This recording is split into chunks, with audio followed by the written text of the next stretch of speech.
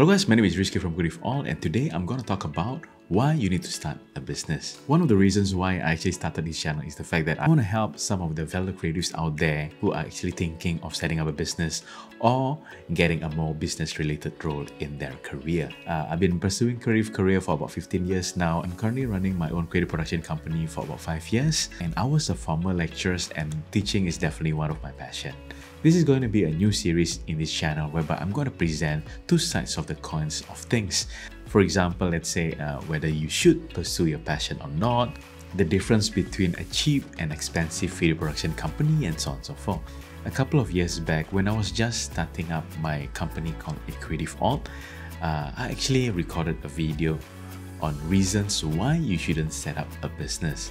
And of course, in that video, I was actually mentioning typical reasons on why people want to start a business.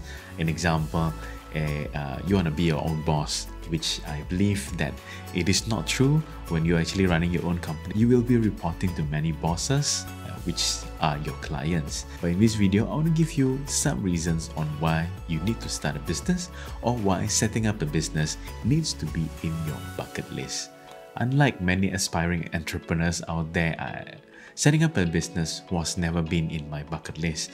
I grew up in an upper middle class family whereby both of my parents worked in corporate companies for 30 years, climbed the corporate ladders, and basically retire from it. When I was studying, my mindset was to do as much of our part-time projects as possible, do my best in my school, find a good company, and probably climb to a bigger company, climb the corporate ladders just like my parents. But of course, throughout the years, I do find a couple of reasons why I think it's better for me to set up my own. And of course, I'm not telling you guys to quit your job right away and set up a company now. I'm a pretty pragmatic kind of a person whereby I always try to do calculated risk. So when I decided to start my own business, I actually do it as a side hustle for 2 years before I jump into it full time. And this is something that I would actually advise most people to do. So here are a couple of reasons why you need to set up your own company. The first thing, and this is actually my main reason of setting up a company, is that you can actually set up your own company culture. If you work with a company, I'm very sure there are certain things in the organizations that you may not like. The honor to work with 4 companies beforehand. I always have good impressions of my previous companies. Always managed to make long-term friends from each of the companies. But there are a couple of things that I totally don't like about some of the company cultures that I've experienced. For example, let's say one of my ex-bosses used to like to call meetings at 7 a.m. while we actually start work at 9 a.m.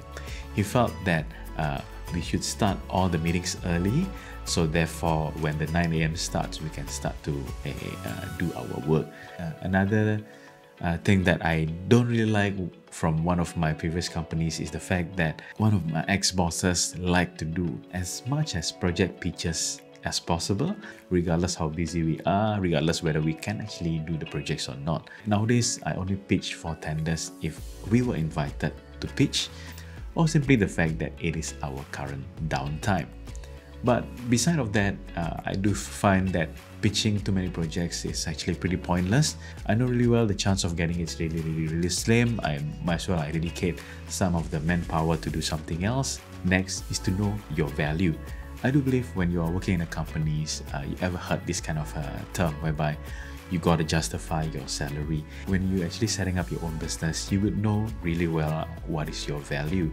When I was starting to do event photography projects, I charged around $100 an hour. So I know really well back then that my time worth $100 an hour. If I were to be hired by a company to work for them full time, I know what kind of salary that I should be asking for, and at the same time, I know how can I justify that salary. Next, of course, you may be damn rich next time. There's no guarantee that you can make it in the business. We of course heard about the story that 90% of the business failed. At the same time, we also know that in order for you to be really rich, you need to own a business. With the rise and downfall of crypto, an example, we've seen many people who make a lot of money through it. But many of us would probably miss the boat for that. There is no telling when is the next opportunity will come in.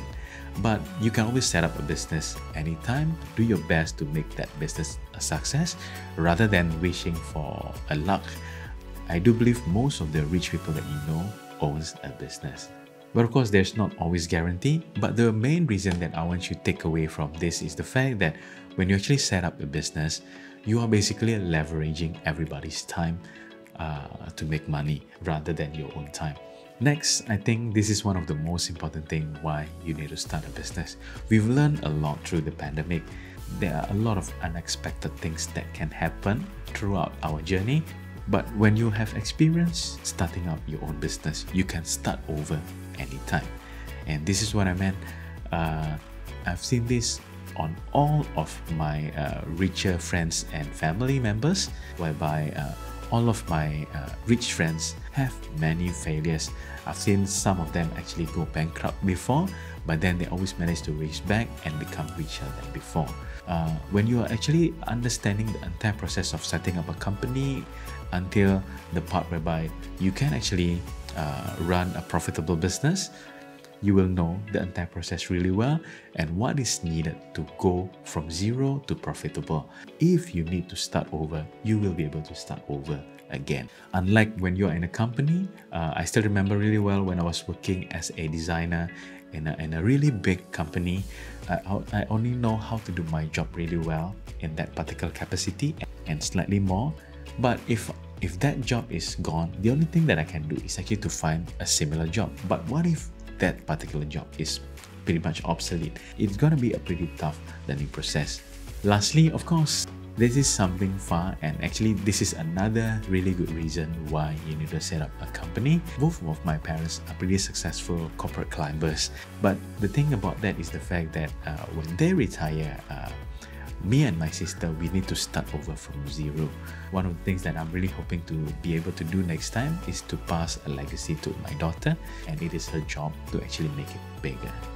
So with that, if you're starting a business this year, I wish you good luck and all the best. If you want to reach out to me, the best method is to reach me out on LinkedIn, and I also do a daily behind the scene on my Insta story. Thank you so much for watching, and I see you next time.